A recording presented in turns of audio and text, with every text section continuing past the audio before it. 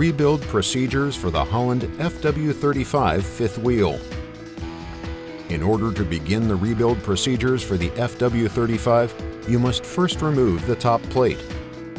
Note, some fifth wheel assemblies have replaceable pocket inserts installed between the fifth wheel top plate and the mounting base. Take care when removing the fifth wheel top plate not to lose pocket inserts.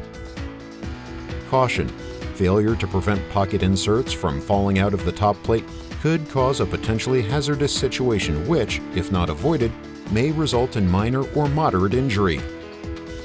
To start the removal process, first remove the bracket pin retention bolts and nuts from both sides of the fifth wheel top plate. Next, using a pry bar, pull bracket retention pins out of the fifth wheel top plate. Now that the bracket retention pins are out of the top plate, use a lifting device capable of lifting 500 pounds to remove the top plate from the mounting base. Place the fifth wheel upside down on a flat and clean working area. Note: follow instructions published by lifting device manufacturer for proper operation of lifting device. At this point, completely remove all components except the pocket inserts from the fifth wheel and discard. Important: your rebuild kit contains all components necessary to completely rebuild your fifth wheel top plate. Do not reuse old parts. Important: do not remove the pocket inserts unless they are cracked or worn. Refer to your maintenance material for inspection information. Note: lock pins may be difficult to dislodge and may require force to remove. Caution: do not hit steel parts with a steel hammer as parts could break, sending flying steel fragments in any direction, creating a hazard which, if not avoided, may result in minor to moderate injury. Thoroughly steam clean the top plate at this time. Inspect the fifth wheel top plate for cracks and for loose lock pins. Fifth wheels with cracks or loose lock pin holes must be replaced. Warning: failure to replace fifth wheels with cracks or loose lock pin holes may result in tractor-trailer separation which, if not avoided, could result in death or serious injury. Now that the top plate has been thoroughly steam cleaned and inspected, we can begin the lock installation. Start by lubricating the lock pin holes of the lock jaws with Never-Seez, which is provided in the rebuild kit. It is important to only use Never-Seez when lubricating lock pin holes of lock jaws. Do not use a substitute lubricant. With the fifth wheel top plate upside down, align the lock pin hole of the lock jaws with the lock pin holes in the casting. Be certain to position lock jaws with kingpin guides facing the fifth wheel casting.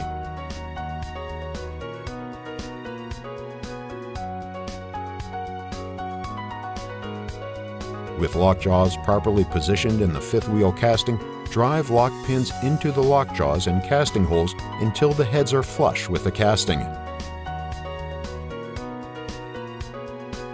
Install retaining rings on the lock pins.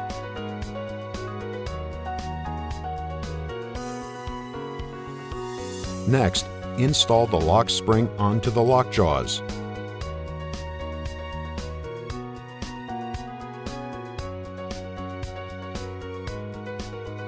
When installing the yoke, start by lubricating tips of the yoke with a water-resistant lithium-based grease.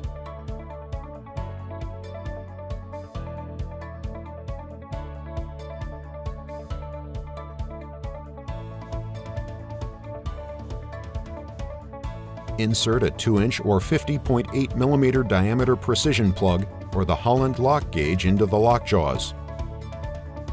Note: you must use an SAF-HOLLAND lock gauge or a precision plug that is 2 ± 5/1000 of an inch or 50.8 ± 0.127 mm for proper installation of the locking mechanism. With the threaded hole facing up, slide the yoke into the casting. If necessary, tap lightly to seat the yoke around the lock jaws. Inspect the amount of yoke tip engagement.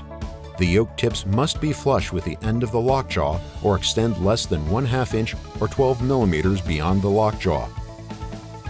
Note: if the new yoke extends more than 1/2 inch or 12 mm beyond the lock jaw, do not use. Discard it and order SAF-HOLLAND part number XA07295-THK. assemble the secondary lock to the torsion spring. Drive the roll pin through the spring and lock until it is flush with the casting.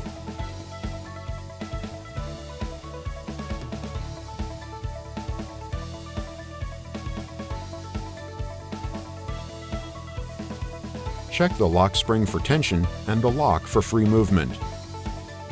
Next, install the yoke spring.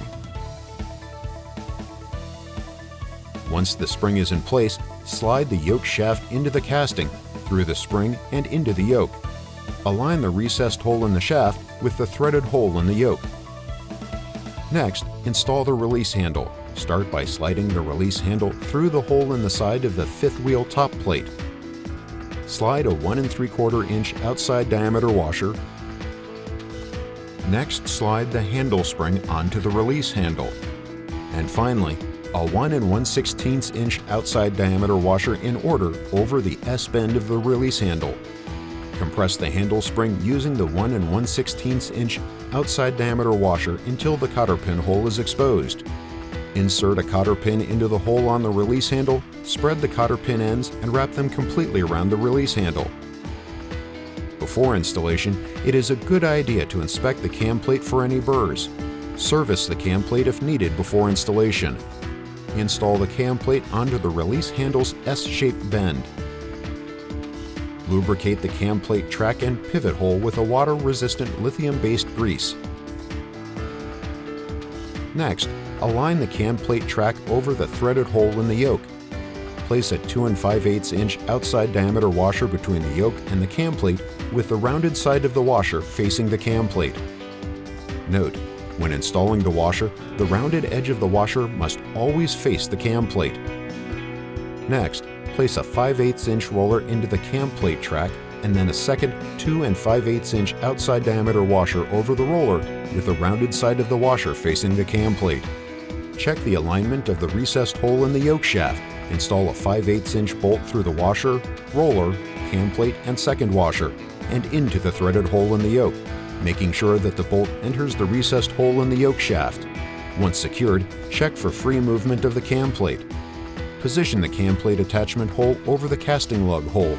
Once in position, place a 1 3/4 inch outside diameter washer between the cam plate and the casting lug hole with the rounded side of the washer facing the cam plate. Install a 1/2 inch roller into the cam plate and place a second 1 3/4 inch outside diameter washer on top of the roller with the rounded side facing the cam plate. Install a 1/2 inch bolt through the washers, roller, and top plate lug. Secure the bolt with a 1/2 inch lock nut and torque to 65 foot-pounds. Tighten the bolt securely. Make sure the gap between the washer and the cam plate is no more than 0.12 of an inch or 3.04 millimeters and no less than 0.06 of an inch or 1.52 millimeters. Then check for free movement of the cam plate.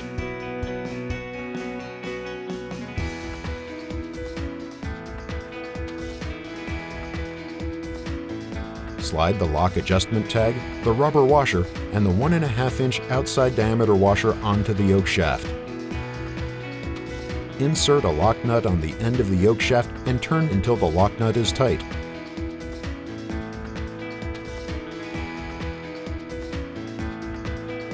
At this point, remove the SAF-HOLLAND lock gauge from between the lock jaws. The HOLLAND FW35 rebuild procedure is now complete.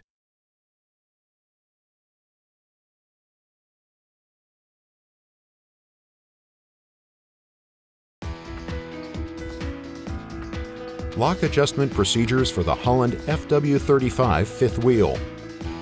Fifth wheel lock adjustments should be performed at a minimum of every 60,000 miles or if excessive movement between kingpin and fifth wheel is noticed when driving the vehicle. Important: excessive movement between the tractor and trailer can affect vehicle handling. Warning: failure to maintain proper fifth wheel adjustment could result in loss of vehicle control, which, if not avoided, could result in death or serious injury. Note: to obtain proper adjustment, SAF-HOLLAND recommends use of HOLLAND Lock Tester part number TF-TLN 5001. available from your local SAF-HOLLAND distributor. If the fifth wheel is locked, pull the release handle to unlock the fifth wheel. To start the lock adjustment process, first back off the adjustment nut 5 to 6 turns.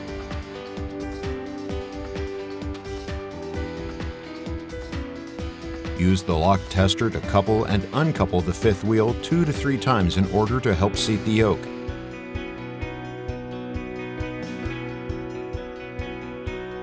With locks closed around the lock tester, position adjustment nut on yoke shaft so it is slightly compressing the rubber washer, making it difficult to turn by hand. Turn the adjustment nut 1 additional full turn clockwise to further compress the rubber washer. Important: over-compressing the washer with additional turns will take the fifth wheel out of proper adjustment and degrade the performance of the fifth wheel. Repeat coupling and uncoupling process with the lock tester at least twice to help seat the yoke.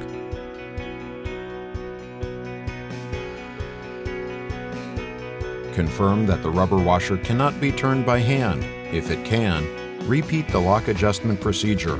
If the rubber washer cannot be turned by hand, the lock adjustment was successful. You may now remove the lock tester from the fifth wheel. The HOLLAND FW35 lock adjustment procedure is now complete. Important: before using your fifth wheel, you must verify that it is operating properly. Warning: failure to verify that the fifth wheel is operating properly could result in tractor-trailer separation which, if not avoided, could result in serious injury or death.